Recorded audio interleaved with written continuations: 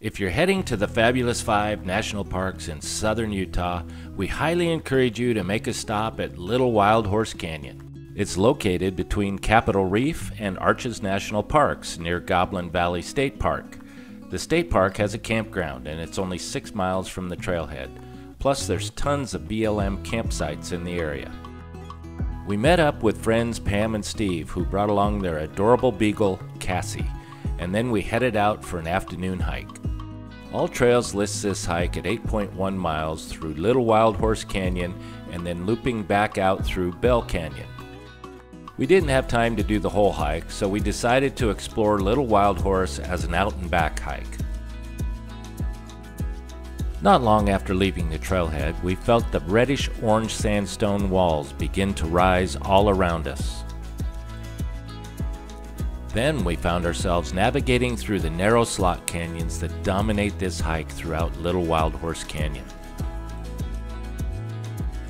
We were awestruck by the beauty while maneuvering in and around boulders and through water left from prior rains. The unique path cut through the sandstone was flawless in its creation, with smooth canyon walls and colorful geological layers that left us wanting more.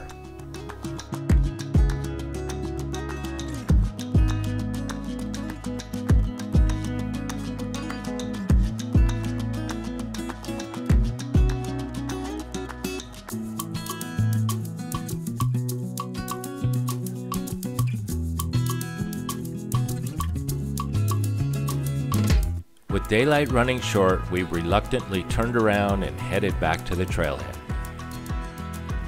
While living the good life, we've been privileged to experience some really amazing beauty, and we've embarked upon some incredible adventures. Yet our thrilling journey scrambling through Wild Horse Canyon definitely makes this one of our favorite hikes of the year.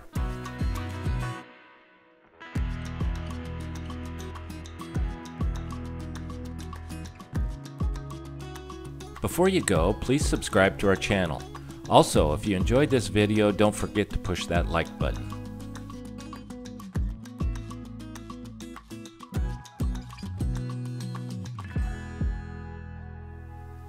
Thank you for watching, and we'll see you again next time.